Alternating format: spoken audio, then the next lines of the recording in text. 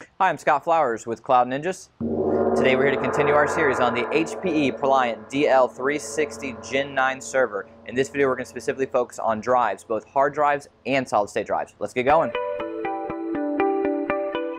Well, hey, thanks for stopping by today to learn a little bit more about the HPE ProLiant DL360 Gen 9 server. In this video, as I said, we're going to focus specifically on drives. So what we're going to do is we're going to go over the different types of compatible drives. We're going to go over the different speeds that are supported, the max sizes per capacity, that is, and then at the end we're going to also show you a tool called HDD Sentinel that we like to use to test some of your drives and just see the power on hours and the overall health score. So let's go and hop in. So what are some of the different compatible types of drives? You have SAS, SATA, and you have solid-state drives, and technically within solid-state drives you have SAS and SATA that are both compatible. So with SAS, the max speeds that you're going to get are going to be 7.2K on the low end side, 10K and 15K, and 15K will be the max. And the 7.2Ks, you'll notice those are kind of your more round sizes, your 1 terabytes, your 2 terabytes. Your 10K, 15Ks are going to be some of the kind of awkward sounding sizes, the 600 gigs, the 900 gigs, the 1.2 terabytes.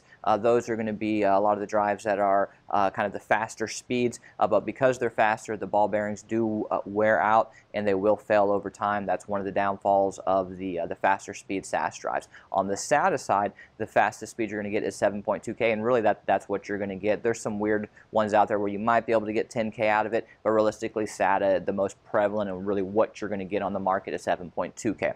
Now with solid state drives, you can get up to 6 gigabit per second for SATA and 12 gigabit per second for SAS. So that'll be the overall speeds that you can get on the solid state drive sides. So now what are the max capacities? Well, that depends on if you're using a 2.5 inch drive, which is a small form factor, or a 3.5 inch drive, which is a large form factor. With the small form factor, you're going to max out at 2.4 terabytes for SAS, 2 terabytes for SATA, and you're going to get all the way up to 15.36 terabytes for SAS SSDs and 7.68 terabytes for SATA SSDs. So there's some pretty good advantages overall for the capacity side for SSDs, and they're faster as a whole compared to hard drives and just better performing. So those are going to be your maxes on the small form factor side. Now on the large form factor side, you're going to get a much higher overall capacity on the hard drive side, and it's going to be much cheaper on a price per gigabyte, which is really the advantage of the large form factor drives. You're not going to be able to put as many of them in, but they're going to be cheaper overall. So on the large form factor side, HPE is going to say on their quick specs that you can get 12 terabyte for SAS, 12 terabyte for SATA, and then again all the way up to the same SAS and SATA for SSDs as far as 15 and 7.68 for the SATA SSDs.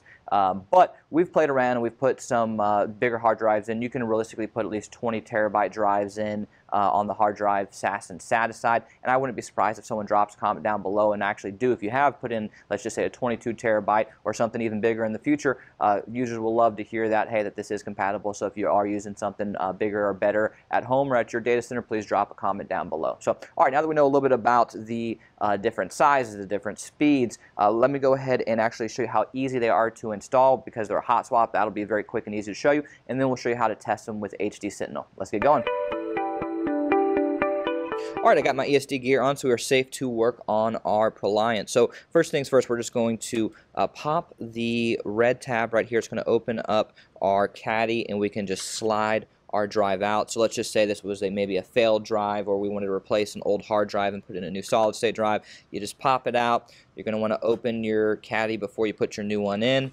Slide it in. When it gets to the back, it'll pretty much help you close the caddy, and you close it and you lock it in. Again, it's a very, very simple install. One of the easiest installs you're going to do. Between this and swapping a hard power supply, I don't know what's easier, to be quite honest. Probably the power supply, but it's one of the easiest installs. And also one of the things I always tell people, that if you're looking to increase the life and stretch out your Gen 9 for several more years, and you want to increase the performance, upgrading your SSDs and honestly upgrading your RAM as well are two of the easiest and quickest ways, and not overly expensive as well, to increase the life of this for the long term. So all right, now that you've seen how easy it is to do, we'll go ahead and show you also for the large form factor, and then after that we'll hop into HD Sentinel.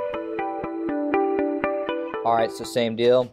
This is just a large form factor, 3.5 inch, so push your red button.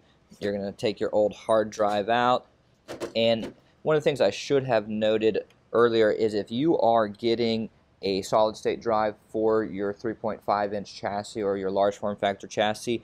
When you go to our site and you buy the upgrades, essentially you're going to get a 2.5-inch SSD, but you want it in a 3.5-inch tray, and you want it done proper, of course. And this is the official HP adapter or converter that will, in essence, make it easy so that you can install your 2.5-inch into the converter and still use your 3.5-inch tray, and it'll still be a hot swap, and you can pop it in and out. So I'll show you. It just slides in just like your normal hard drive, and just that easy. So again, when you go to our site to buy SSDs to upgrade for your HPE machines, you will have that option for the large form factor. So again, I'll do it one more time and just show you how easy it is. Just slides in and out. So now we'll show you how to test with HD Sentinel. Alrighty guys, so I have HD Sentinel pulled up right now, and as you can see, we currently have 2 drives plugged in.